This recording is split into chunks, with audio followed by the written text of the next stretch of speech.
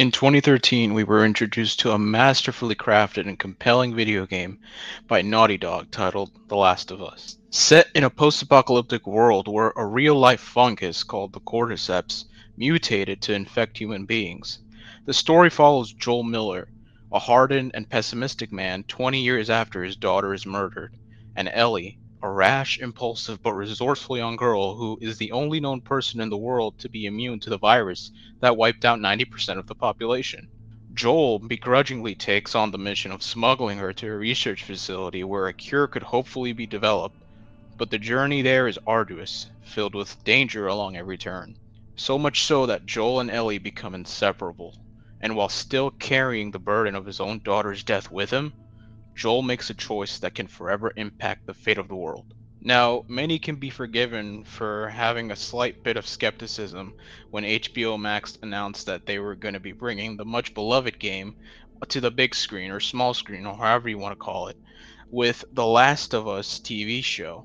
Now, given the way modern media has grown into the habit of bastardizing beloved IPs, one could be forgiven for approaching this project with a considerable amount of skepticism. My main concern is this IP and this group of creators respecting the source material, because the video game has garnered its own fan base and it's well within the millions of people who would be really upset and really disappointed if the live action TV show disrespects and does a disservice to the characters that they hold so near and dear.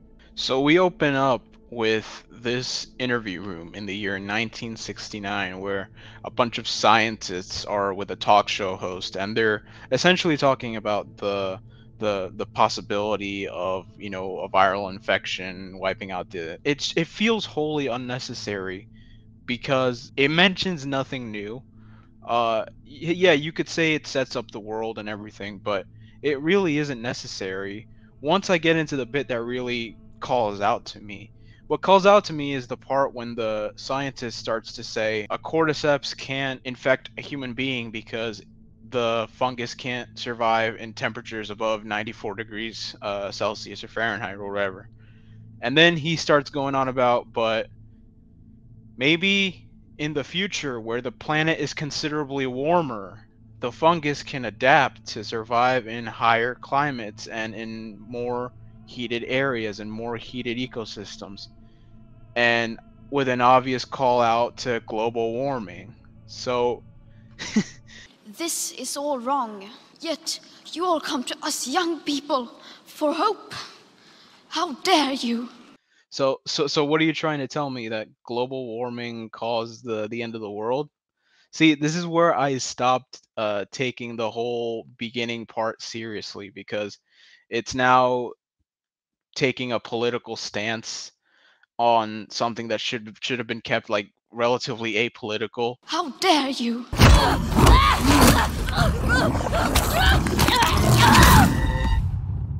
Now, I just have to say that the opening credits, the title sequence with the music from the game and everything, it's actually pretty spot on. It's actually really, really epic. Nice animation, like the graphics and everything.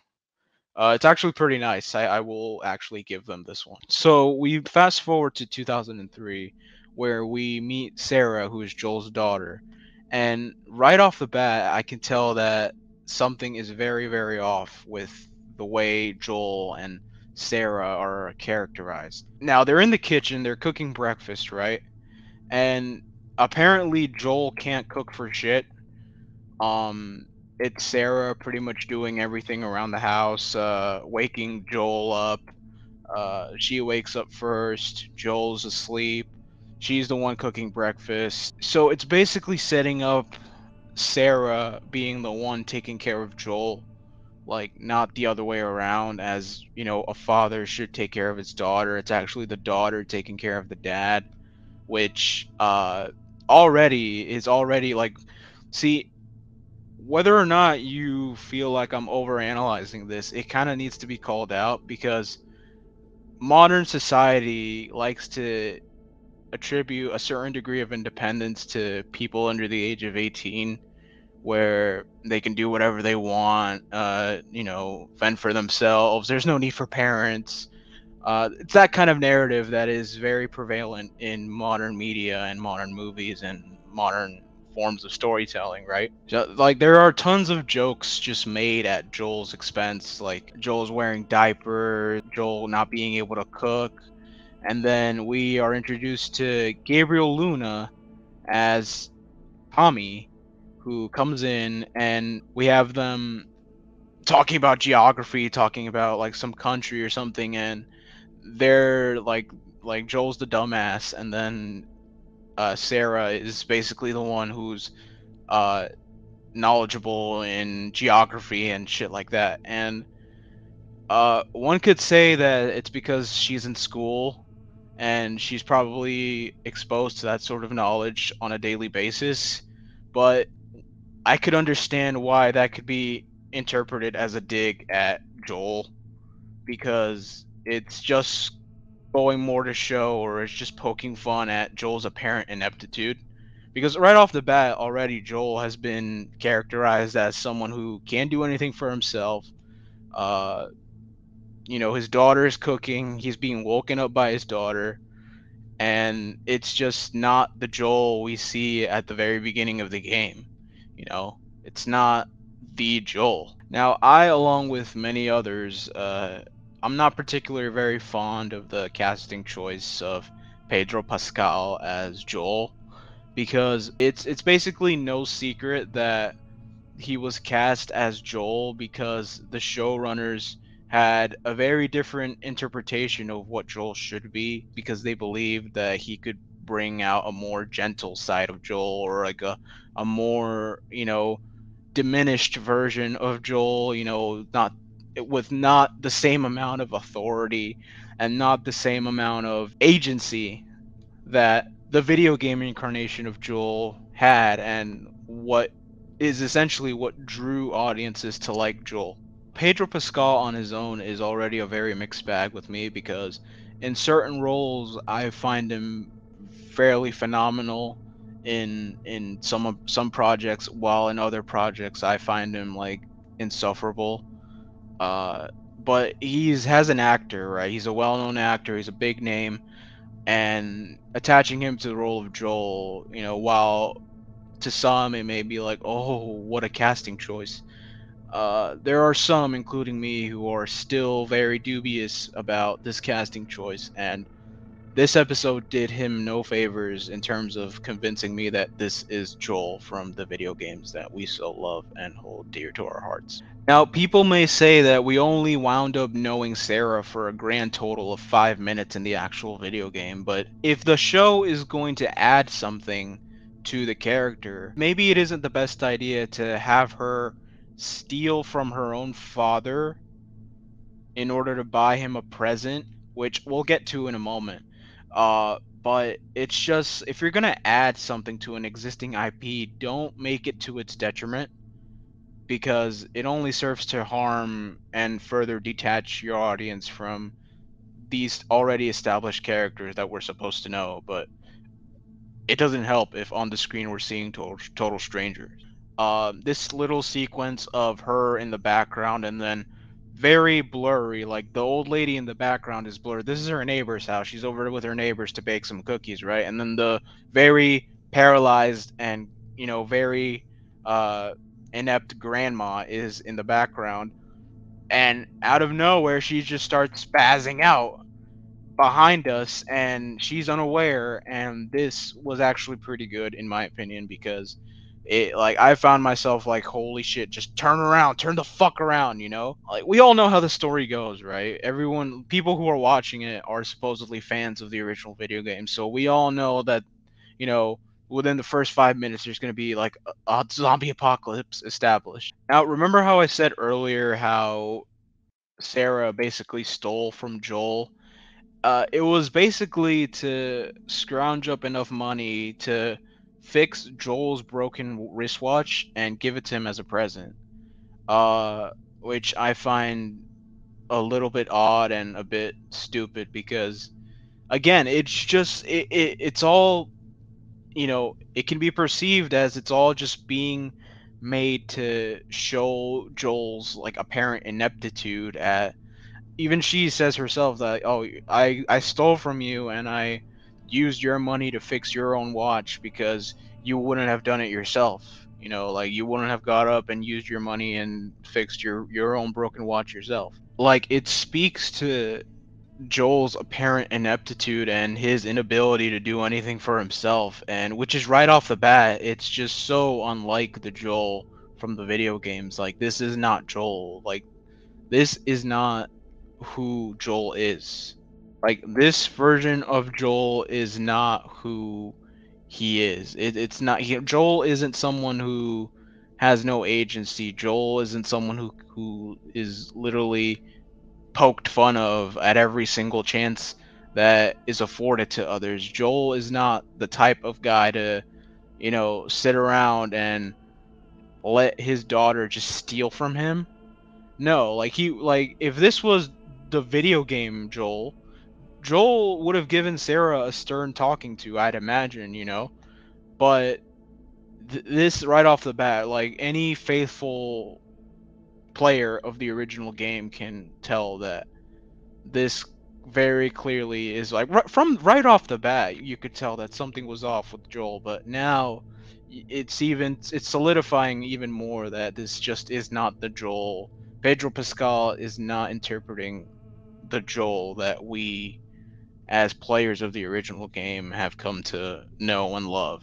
Now, the next 13 minutes are just of the entire episode. These next 13 minutes are the best parts of the entire episode, which is kind of sad. In essence, this is just basically the night the world, Joel's world pretty much fell apart. You have Sarah, very like the cinematography and the way the shots are constructed. It helps build tension really, really well. It still kept me on edge, and that's a credit to the filmmakers. The dog just like it's it called out to me because dogs are obviously like an important part of, say, like like any zombie franchise. Dogs are usually the ones who are able to like sniff out or like are afraid or like they're able to like sound the alarm. And we have that here with like Sarah trying to take the dog back over to the neighbor's house, and then the dog just like whining like crazy, like it doesn't want to go back because the dog knows what the fuck happened in there. This old lady got infected by the virus and is now able to walk and is sentient and is currently devouring her own daughter. And the effects for the zombies right off the bat was very, very bone chilling. Yeah, you have the old lady just, yeah, look at that. That's just fucking creepy. And it helps establish the world that is now crumbling around them. And what happens next, it's like beat for beat what happens in the game, right? It's just basically the POV shots like this, you know, like the steady cams and like the POV shots from Sarah's perspective, taken right out of the video game, and that's what I like. There's even a part where Joel and Tommy, they pass by a family and it's like, oh, they have children. It's like, so do we. Like, keep going. Joel's like, keep going, and Sarah has to see all that. It's like, like my dad just freaking left like a family. We didn't help anyone. Like, but that's directly from the game. It happened in the game. It was like one of the, like, if I had to recall a moment, that was the like one of the moments, right? It's like just keep going. We can't help them. Pace for pace, beat for beat, right out of the book, we see airplane taking off like one right after the other. They're all coming. They're all leaving the area. Like the streets in chaos, the zombies running around, and the plane crash right here. Oh, that is an excellent shot right there. The plane crash, which from here it looks like an atomic bomb, but when the plane crashes, that's taken straight out of the game, and then from there everything just goes downhill. We all know what happens next. The zombies here are like freaking They remind me a lot of World War Z zombies, like the runners and shit. Well, they're called the runners, right? In lore, they're called the runners. And the way they're not these slow Walking Dead zombies, like they will run at you. So there's that you have to deal with, and Joel's carrying a load around. He's slowing him down. We see here that basically, if it weren't for the soldier that gunned down the zombie, they would have like basically caught up to them, and Joel pretty much would have died, right? But we all know what happens next if you play the game. Joel gets shot, and Sarah gets shot as well. And she winds up dying. Very, very sad. And it's, again, taken straight out of. I have no complaints, honestly. I'm not hating just to hate. But yeah, I have no complaints about this segment whatsoever because, again, it is taken right from the video game. It is taken right from the source material, and I personally have no gripes with it. I think it's a pretty fair and honest representation of the video game. So credit where credit is due. Now we are reintroduced to Joel. He's graying at the head. He looks like a badass. He's surprisingly the only, like, one of the few who are still alive. 20 years since the world pretty much went to hell. There is a truck uh arriving at where Joel is, and they are burning bodies. They're using bodies as fuel for a campfire, and one of the bodies turns out to be this child. This woman approaches the truck and says, I can't do this. I can't burn a child." And then Joel just walks up, and then he just takes the child and just dumps it into the fire. Um, one could read that a million different ways, but one could be forgiven for reading that as, again, another jab at Joel and him basically being a man, because the woman couldn't do it because she's such a good woman. Like, I can't bring myself to burn it. But since Joel is such a heartless, cruel man, big bad man, uh, he burns a child. Basically, he throws a child, who's already dead, mind you, into the fire to be burned, right? So again, one can be forgiven for interpreting this as yet another dig at Joel on the sole basis of him being a man, pretty much. So basically, we're introduced to life at this quarantine zone in Boston. There are people taking jobs, very meager jobs, very disgusting jobs for ration cards. That's the currency. That's the new currency in today's world, ration cards, where the more jobs you take, basically like almost like food stamps. It's the form of currency, right? You trade them in for supplies or uh, whatever it may be that you need, and we're introduced to life in basically the quarantine zone of Boston. You see the sniper right here. Now here we meet Robert and Tess, and I can already tell you right off the bat that Robert's role in the first few minutes is already diminished. We didn't get to see him much for the opening few like minutes of the playthrough, but still his role is diminished pretty much because he winds up getting killed later on. They're talking about the deal that went wrong. Robert owes Tess batteries, and he's being called out for being basically a scammer and ripping people off. Uh, and that is when they are attacked by the Fireflies, which, as we know from the video game, they are a freedom fighter-esque terrorist group. Now, here we are finally introduced to Bella Ramsey. I think her name is Bella Ramsey, playing Ellie.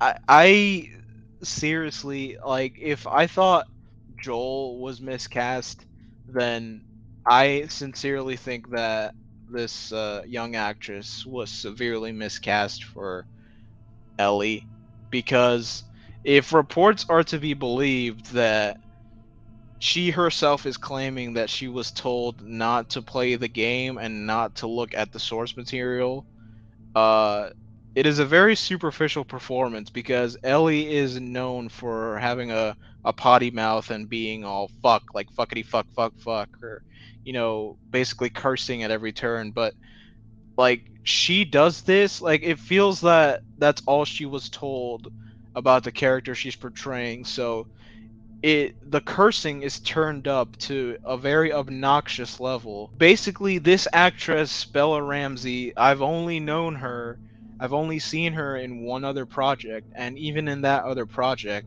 she had a very, very minimal role in it, and that's Game of Thrones, where she played Lyanna Mormont, and her role wasn't that big. Now, this entire sequence could just be eliminated, right? This is another one of those sequences where you take it away and nothing changes.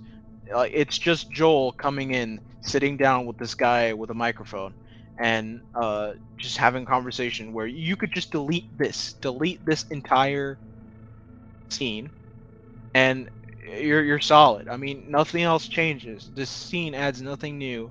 It's basically re-explaining something that was explained earlier in the episode, why Joel's trying to get a car battery. We all know Joel's trying to get a car battery to go and check on Tommy, who's his brother, and he hasn't checked in for 3 weeks, which is odd.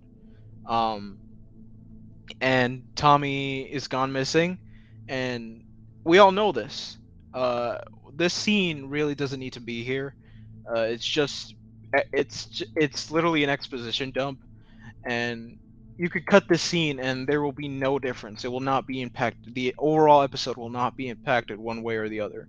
I guarantee you. But yeah, nothing. The episode just carries on. Joel is apparently on drugs now. He's an alcoholic. I mean, I don't know. There's just little bits and pieces that just demean Joel as a character. Uh, yeah, it's very odd. And he just passes out, and it's just so odd. Now Tess comes in, and like in the game, basically we all know they both decide to go after Robert, and to basically take back what he ripped them off for, the car batteries. Now here we are reintroduced to Marlene, and if we know, Marlene from the video game is basically the leader of the Fireflies, and which is interesting because they brought back the same actress who voiced Marlene in the original game to play her in live action, which can either be good or bad. Because voicing a character, well, you could correct me if I'm wrong. I don't think voicing a character. I don't think it's too far fetched to say that voicing a character is not the same as playing them in front of a camera. There's different nuances to everything. So if this actress can bring back the Marlene we saw in the original game. The Marlene was a horrible character, like horrible as in her intentions were cruel and not good, and she was not a good person. But if this actress can bring that back and embody that in live action in front of the camera, then kudos. But since this is only the first episode, I mean, it could get better, or it could get worse. Who knows? We'll just have to wait and see. But a very interesting choice to bring back the original actress who voiced Marlene to play her in live action. We'll just watch this space. Next, we arrive at basically like what kicks things off, what sets the whole thing in motion. Joel and Tess meet up with Marlene, or basically run into Marlene, because it turns out that Robert, the person that they were after, ripped Marlene off as well. So, they are now tasked with smuggling Ellie out of the city perimeter, and right now they aren't aware as to who Ellie is and what makes her so special. Now here we come to what I have to say is my biggest gripe with this episode. They basically discover who Ellie is and what makes her so special. They discover that she's immune to the virus. Like, the execution of this moment, it just doesn't add up with me. So basically, they're using like that special device, right? They like put it to your neck, and it can tell whether you're infected or not, right? Just to check. It's like a formality at this point. And then when they buzz Ellie, she stabs the guy, and then the guy gets pissed off and raises his gun, and Joel is like, put the gun down, and then he gets flashbacks to what happened with him and his daughter. It triggers a flashback, which then causes him to lash out and pummel this guy to death. Which, I mean, look at her expression. I mean, my expression was, what the fuck? That came out of nowhere. Me personally, that came out of fucking nowhere to me. Like, the reaction made no sense. Uh, the motivation for this moment absolutely made no sense as well. It makes no sense because, yeah, you have, like, superficially, people could say that it's a good use of the flashback because you have Joel being basically like at gunpoint, like protecting like Ellie, and it get a callback to his daughter, but it makes no sense here because Joel and Ellie don't have a connection yet. Like, as far as, you could have fooled me. Like, as far as this episode is concerned, Joel and Ellie do not have a connection established. As far as I know, they hate each other right now. They've spent no time together. Like, they've had no deep, meaningful conversation together. They've undergone no amount of bonding. Inclusively, right after this, like when they find out what she really is, and her being immune and such, uh Joel is angry because he was lied to. So now he's carrying a cargo that is infected, and he doesn't know what's going on. He doesn't know if this strange girl is gonna just randomly turn into a zombie. uh he's dubious, he's skeptical in the game, right? He's skeptical about it, and he's angry. And so there is no connection there. Like, this use of the flashback was a complete misuse of a flashback. It probably would this flashback probably would have been better off being utilized like towards the end or somewhere in the end, where you could have a similar moment where like a Joel is being, down the barrel of a gun, and he's protecting Ellie, and then you boom, flashback to this moment. It would work perfectly. But here it makes absolutely no sense emotionally, and from a narrative perspective it makes no sense because they have not connected. There is no relationship established between Joel and Ellie yet. And then the reaction from Joel is just, again, out of nowhere for me. Like the character that has been built up throughout the entire runtime of the episode just does a complete 180, and he just becomes like a freaking killer and just starts pummeling this guy to death. And it was so out of left field for me, and I was like like it took me aback. Like, I had like, what? Where did this come from? Like, it's not like me being shocked like, holy shit, he did that. It's more of me being shocked as, where did this come from? Where was this guy? Like, what happened to the guy who basically was being joked at the entire time? What happened to the guy who was basically being the butt of every joke throughout the beginning part of this episode? What happened to that guy?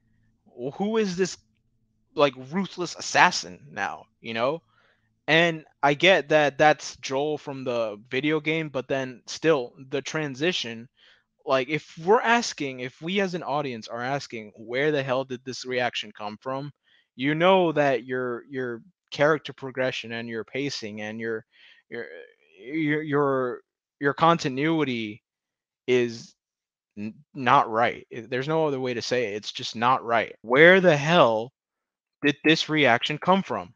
Where? Like, where? Like, where did this violence come from? Where did this, you know, like, poop face Pedro Pascal come from? Seriously, where did this come from? Now, my final thoughts, the only final thought that I personally have is how I managed to make it through the entire episode.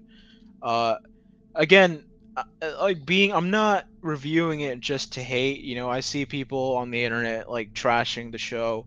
Um, but I'm not, there's things I liked about it. There's things that have obviously stayed true to what the video game was, and staying true to the source material. But then there's other things that are just glaringly apparent. that are not being like they're not being respected, and they're not being treated with the amount of respect that an IP such as The Last of Us deserves. So yeah, aside from the very obvious things that weren't respected with the episode, it wasn't the worst thing in the world. Yeah, it wasn't the most uh overwhelming or groundbreaking thing in the world. It was neither good or bad in my opinion, because there were definitely some things I enjoyed in the episode. But if I had to give it a score 1 through 10, I'd probably give this episode a solid 5, because there were some things that I truly enjoyed, which I thought were respectful to the source material, but then there were other things like the characterization of Joel and the characterization of Ellie, and it this first episode is not doing these characters any favors, because as the episode progressed, I personally found myself questioning whether or not these are the exact same characters that I met like way back in 2013 in the video game, and it's not. I find myself repeatedly saying, "This is not Joel. This is not Ellie." But again, this is only the first episode. I could be proven wrong.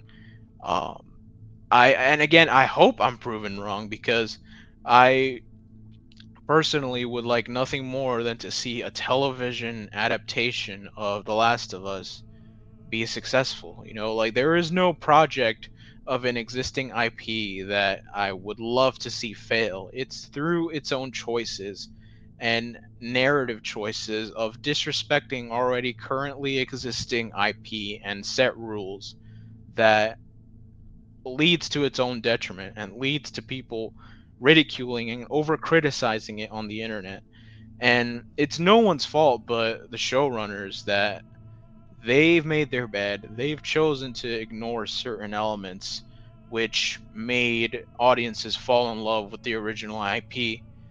And they've chosen to ignore those things and are now paying the price for it with people calling them out. So again, that was the first episode of The Last of Us. I'll be reviewing it as it goes on. I think there's going to be 9 episodes, so there's 8 more episodes after this. Uh, like I said, not overly impressed. There were things I liked, but in all honesty, I'm not too excited about where this might go. So again, not too blown away. It's not the worst thing in the world, but it honestly does not have me hyped up for what's to come next. And honestly, it just has me more or less feeling like playing the video game again. But hey, until next week, we'll see what happens. And yeah, peace.